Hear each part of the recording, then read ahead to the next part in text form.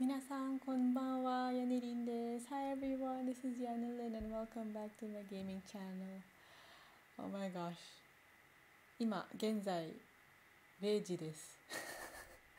It is currently midnight here in Japan and I'm extremely sleepy, but the new Kingdom Hearts 3 ReMind trailer has just gone live.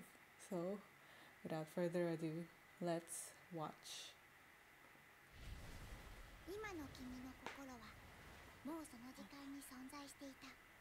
君の心が過去に戻ったこと自体もともと起きていたことなんだ。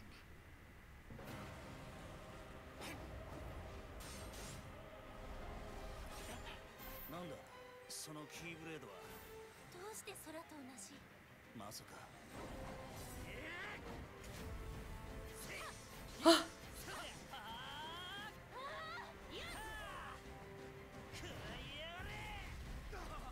イリの心はまだ消えてない。命は消えてないってことだろ。でも状況はこの間より深刻だよ。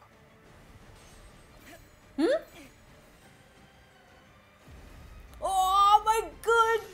私はこの10年決めていたことがある。ゼアノート、お前をそこから引きずり出してやる。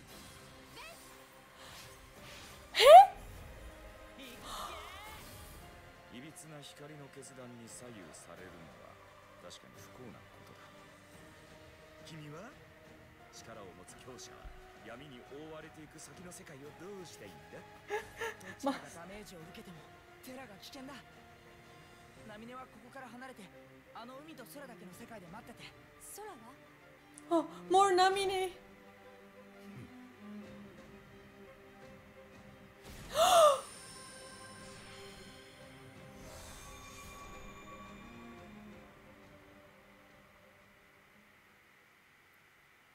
Do we get to play as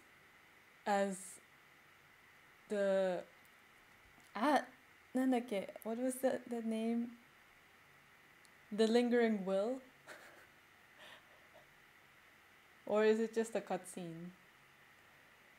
いやーでもマジか。てかさっきのベントゥス Oh my gosh. And Aqua. What? So they're longer. So it was a director's cut. So the limit cut version is the director's cut. Because he wanted to なんだっけ he wanted to show more of the scenes, but it was too long. Well, he thought it was too long, but everyone wanted more. So this is the final cut.